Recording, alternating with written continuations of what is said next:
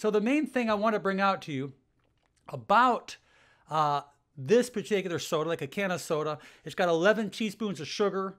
The sugar causes a significant rise to spike up. It causes a significant release of insulin. It affects, it causes this phosphoric acid.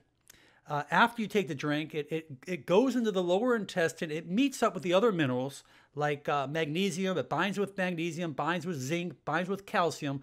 And instead of it reaching the bones, guess what, guys? Because it's already binded or bound to this type of thing, the kidneys actually urinate it out. That's what happens. So we never really get this calcium into the bone because the phosphoric acid is interfering with that assimilation. Big problem. More common in females than males, but it leads to osteoporosis and compression fractures. Let's go to a couple of different pictures I can tell you here. There are some other studies here, which I'm going to go into a little later, possibly. But let's go ahead a little bit here. And we look at this bone right here. We can look at the osteoporotic bone, the normal matrix versus the osteoporotic bone. We can see that the normal matrix on top is more closed in, it's solidified. You can see that you got a lot of holes in the osteoporotic bone because the calcium is not being fulfilled in that area, which leads to a lot of weakened bones. If you look here, normal bone versus osteoporotic, you can see this is what it actually looks like in real bone, osteoporotic and normal. By the way, this will be on my channel. You can come back to it as well. Here's another picture here, okay? Normal bone versus osteoporotic. Now, very common, we'll see it in the hip area.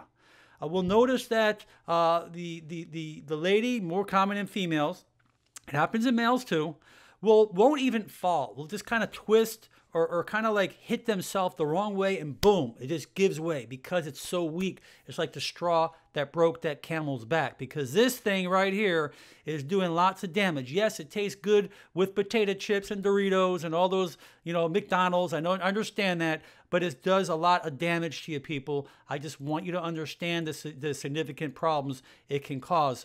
So let's look at these particular x-rays here. You can see a compression fracture right there. That compression fracture basically means that that bone was so weak that the bone just collapsed. And that's how compression fractures happen. You don't have to fall. You don't have to hurt yourself. It just collapses. And that's what it can do when you're not sustaining enough calcium. Here's another picture here. You can look at the higher portion on the left and kind of the middle to the right. That's a compression fracture. If you notice when you look at that x-ray, this is something you should learn anyways, guys. If you ever look at your x-rays in a doctor's office, always look at the outside of the x-ray. You see that picture frame appearance, how it's darker on the outside and lighter on the inside? Well, the whole entire bone should be dark. You shouldn't see that picture frame. That picture frame is that outline of that white around the square part of that bone, which is the body of the bone. Okay? Here's another compression fracture, a little bit lower down. You can see that. All right? Here's another compression fracture. That's a wedge deformity, but a compression fracture. Okay? Because the load of the body is just compressing on and it just gives way. Now, that's why you need to be very, very careful. So we looked at the osteoporotic portion, the normal portion. If we look here, the difference between soft drinks and water, just to give you a little insight, I wanted to share this with you, is that if you look at the soft drink, it's an empty beverage, means there's no value of any nutrition. It increases the risk of tooth damage. It can cause, obviously, addiction, which it does. It weakens the bones. It can cause heart arrhythmias. It can lead to more deposits of fat in the liver because excessive sugar turns to high triglycerides. And it's linked to diabetes and obesity. There's no question, if you're eating more sugar, you're going to get fat because this excess sugar is being stored as fat, and that's what you can't afford. All right, now obviously as you get older, you can't afford to potentially be a type 2 diabetic as well. Now, if you look at water, it builds muscle, it helps you build muscle, it's good for your joints, it keeps your mood, allows your body to excrete toxins, it speeds up metabolism, it keeps your skin healthy, allows your kidneys to get rid of toxins, allow it to function, allows it to increase the metabolism, allows you to think correctly. God, it does so much.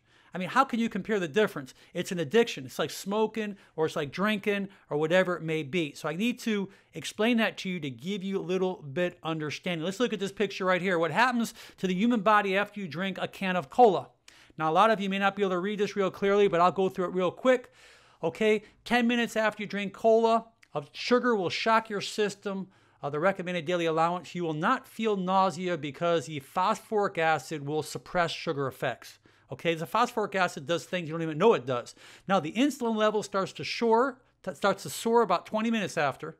The liver becomes transforming all sugars into fats at that point.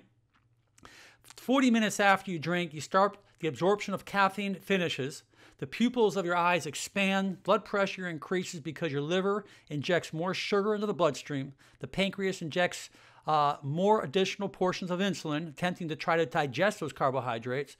You then get that rush down where you get that hypoglycemia, you get dizziness, you get hunger, and then you start having other, what they call adenosine receptors are blocked. This prevents the sleepiness, and you start getting other physiological changes. Now, 45 minutes after, dopamine in the brain increases, stimulates the brain's pleasure centers. You feel real good, kind of like what heroin does, believe it or not, guys. And then phosphoric acid links to calcium, to magnesium, and zinc in your intestinal tract, accelerating metabolism, accelerating metabolism, and obviously the calcium is increasingly discharged from the kidney in the urine. So obviously the diuretic effect starts to begin. The calcium, magnesium, and zinc contained in your bone, as well as the sodium, the electrolytes in the water, are being discharged. You're not getting what the bones need because of this phosphoric acid. So what happens is you become irritable, you become lazy, and obviously all the water from the cola is discharged with the urine. So I thought that was really, really impressive, this kind of stuff. I thought it was kind of interesting, the physiology there, when we look at what a cola can do to us. Also, I wanted to basically state that caffeine does similar effects. Caffeine will rob calcium from getting into the bone and the matrix of the bone as well. And I thought that's really important. The reason why I want to talk about this is because there's so many hip fractures, so many elderly people who have hip surgery, hip prosthesis, and compression fractures, and a lot of this stuff can be prevented. So this is your health. This is your wealth. This is primarily in Coke and colas. Anytime you see phosphoric acid in the lemon lime drinks and your ginger ales, you're not generally going to have phosphoric acid in it, primarily in colas. I want to stress that to you. Okay, so that's really important you understand that, and I just wanted to make you aware of this because a lot of people are asking questions about osteoporosis. And you know what? We've had so many good. It's not any soda; it's only colas. But the important thing, by the way, is when it comes down to, when we spend a lot of time on calcium, magnesium, vitamin D, we spent a lot of time, vitamin K2, and we talk about all these things, how to make magnesium, how to make the bone strong. You can go back to our other videos, great videos. We've been doing a lot of this over the last couple of weeks. But the point I'm trying to get to is that if you continue to drink this and take those nutrients and those vitamins, it's going to be depleted out of your kidneys. Okay? You have to understand it's just not taking vitamins, just not taking pills. Everything has to work together and assimilated the right way in order for you to be healthy. This is really important stuff, and it's nothing that I'm selling you. It's nothing that I'm telling you have to do. I'm just giving you the literature, giving you the information to make you aware, to keep you healthy so you can live a happy and obviously healthy life. Okay, guys, I just want to say good night and good morning to those or a good day to those people in Asia, across the world. And I'll go to the chat room just for about 5-10 minutes after this. And again, I just want to say blessings to everyone. Bye-bye now.